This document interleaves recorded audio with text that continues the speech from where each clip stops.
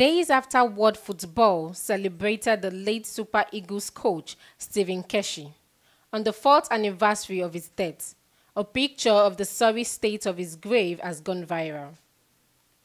Sports journalist Wole Opatola drew attention to the state of the grave in a tweet on Tuesday, June 9. The grave is covered with a wood alongside an inscription Skippo, a nickname for the late Keshi. "Would you believe this is Stephen Keshi's grave?" Mr. Opatola wrote. The picture has sparked debates as to who is responsible for the care of the sportsman's grave, the Nigeria Football Federation or Keshi's family.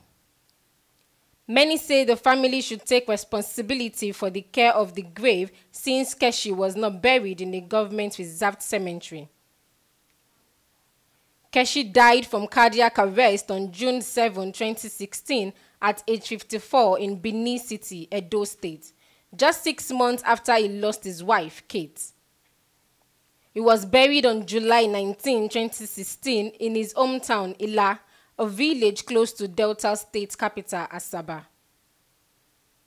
Several of his former national teammates, friends, and officials of the Delta State government were in attendance.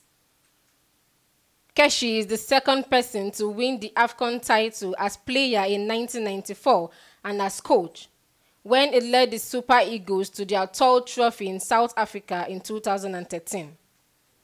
The former defender represented Nigeria at 4 AFCON competitions: 1984, 1988, 1992, and 1994, and played one game at the 1994 FIFA World Cup in the US, that is, USA 94.